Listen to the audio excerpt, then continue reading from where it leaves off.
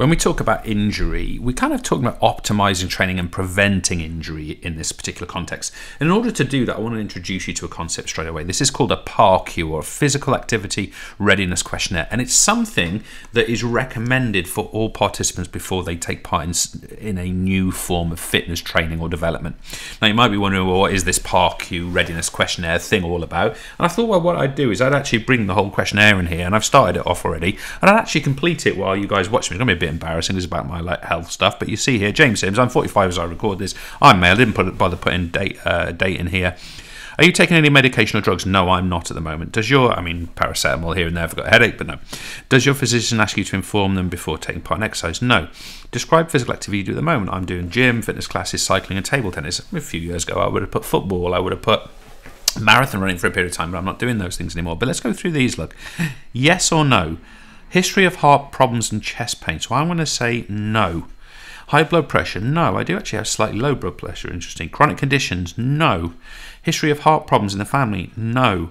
Hernia or any other condition aggravated by lifting weights? No. Recent surgery in the last 12 months? No. I did have a surgery, but it was longer ago than that. Pregnancy? No. History of breathing or lung problems? No. Muscle joint or back disorder? I do suffer a bit of sore Achilles, things like this. It's affecting me, so I could put that in there. I'll probably put that one in there, and I might sort of express that, explain why. Diabetes or thyroid condition? No. Cigarette smoking? I don't smoke. Obesity? I haven't actually measured it, but presumably they would measure this for me, but I'm not obese. And increased blood cholesterol? No. So for my yes one here, I'll be putting in sore heels, and I might put in here Achilles, and I get that kind of pain a little bit, and I might be able to get some advice on that, for example. And then here I put my name in and I sign it. Now that will be looked at by sort of a fitness professional or a gym operator, and they will actually recommend, am I able to train, or should I go and see a doctor, or they call it a doctor referral, and that's what a PARQ is. So I just wanted to show you guys what that is. Now, the next thing I want to talk to you about is how we'd actually go about preventing injuries, and a couple of sort of details I want to draw out from this.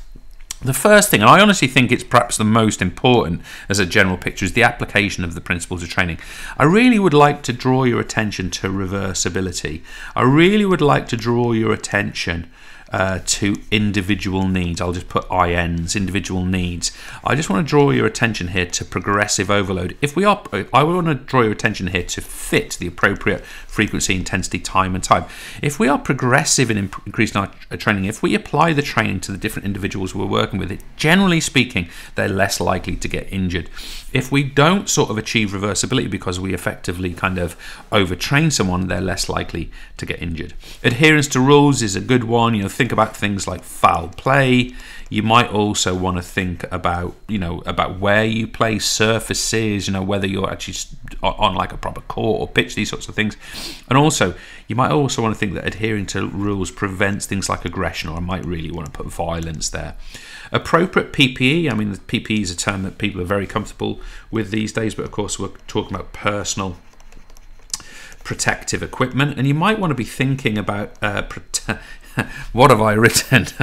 Goodness me, protective equipment, and you might want to be thinking about in your own sport what that would be. If I take, let's say, hockey as my field hockey as my example, it could well be padded gloves, it could be a gum shield, it could even be it could obviously be something like shin pads, trainers that are appropriate for an astro surface. This is appropriate PPE.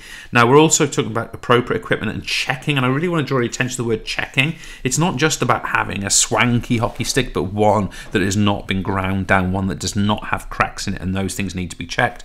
This could also apply to things like a cricket helmet, for example. A cricket helmet, for example, has not suffered a blow and might actually not protect your head. That would be a good example. And checking facilities, classic things are surface, they are debris, they are moisture. Is someone going to slip on a surface? We could also talk about like indoor surfaces. You might think about proximity. And the other thing about facilities is things like first aid. Is it actually available in the facility? And obviously, if you go to a leisure centre, you can pretty much be confident it is. But these are useful questions to ask oneself. Now, 2 more points I want to sort of consider here before we move to the end of this tutorial. I want to talk about injuries themselves, or types of injuries. And I just want to cover a few base types so you've got a good understanding of them. Okay, so if you just bear with me here, I'm going to take you through a few different types of injuries. I think all will be familiar to you. One that is getting a huge amount of press at the moment, and rightly so, is concussion. I want to be clear about concussion. Concussion is effectively the rattling of the brain which hits the inside of the cranium. Okay, that's what we mean by concussion, and it can cause dizziness, confusions, often linked with blackouts. And it's very important that if someone experiences a concussion or suspected concussion, they must follow the protocol. And I think this is particularly important at the moment where coaches and trainers, they're being very cautious to send, let's say, a footballer, a rugby player, a hockey player, a netballer back onto the court, pitch, whatever, if they have been struck on the head. A cricketer is a really good example as well. Next one, I want to talk to you about fracture. A fracture we'll often talk about as a broken bone. We call it a break, right? But remember that these can be both sudden, you know, sort of like, you know, a hard impact in an American football match, say, or they could be gradual.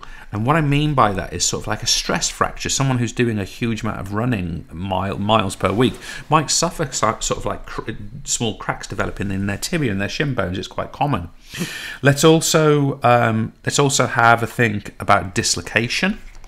Dislocation, lots of examples of dislocation, but I think the one you want to think about perhaps more commonly is a shoulder. Is really, really common. By the way, other fractures that might be common here, like collarbones, clavicle breaks, very common in sport, people falling.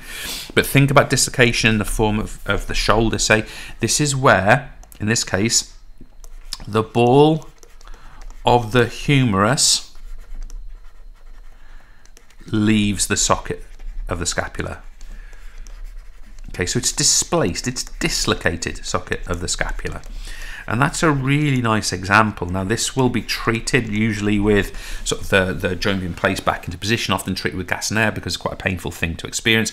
And if this happens, you're going to know about it. This is a really unpleasant thing. And can I stress, whether it's a finger, a shoulder, an elbow, this is not something that should be popped back in on the side of a pitch or court. This needs to be seen by a medical professional. There's a horrible history, not the TV show, of let's say football coaches popping shoulders back into position. This is something that is not a good idea and shouldn't be attempted.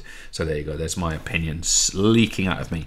A sprain, have a think about what you understand by the term sprain. It's an interesting term. We are talking about ligament damage with a sprain, and it normally happens through twisting. Okay, think about a sprained ankle. That's the most common one we might want to think about. We over twist the ankle, it causes ligament damage. It could be on the medial or the inner or the outer side, medial or lateral side, but that's what we mean by a sprain. A couple of others, we want to talk about torn cartilage. As you guys know, cartilage is a spongy tissue that covers the ends of bones and sits within joints.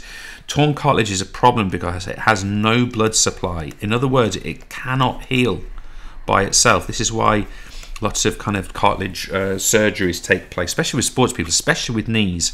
And can I also stress in this, it can be the forerunner to arthritis and what we'd specifically call osteoarthritis, because arthritis is effectively the lack of cartilage at a joint to protect the bones, and that, you know, there's different forms of it, but that's something that could come afterwards because of cartilage damage. Final one, and then we're going to have a look at the Rice principle, is what we call a soft tissue injury. Soft tissue injury.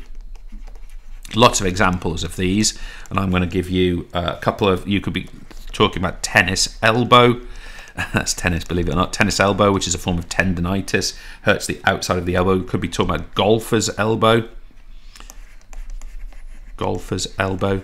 Another form of tendinitis which affects the inside of the elbow. We could be talking about abrasions.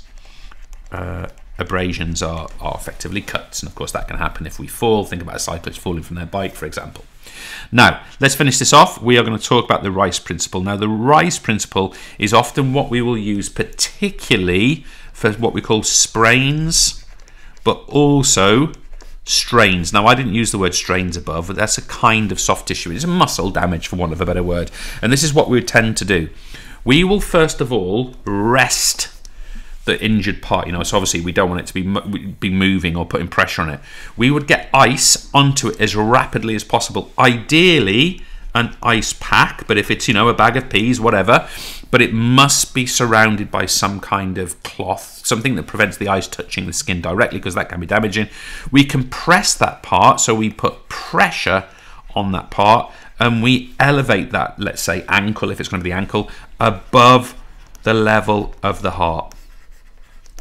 And this is to ensure that we don't get blood pooling around that part, which can of course increase swelling, because of course what your body does when you get an injured part of your body is it fires what we call the immunoresponse. It fires lots of resources and antibody and all kinds of stuff down to the area, and it can sort of like swell up more because we haven't elevated it, and it just the blood kind of gets retained there. And of course by definition you won't be moving it, so it's not going to get pushed back out.